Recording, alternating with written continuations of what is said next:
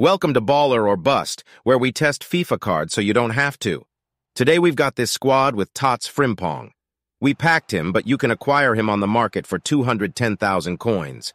Pure consistency and balance is what you get out of this card. I feel like he never had a bad game, always played the same exact way. He also has a great balance in his AI between getting involved offensively and defensively. Great positioning on both ends of the pitch.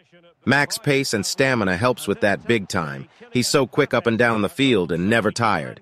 If you need coins, U7, buy code ZADE 6% off. Has insane dribbling, so extremely good for escaping pressure defensively and creating offensively. Backbone is the best chem style. Passing was good, nothing crazy, but got the job done.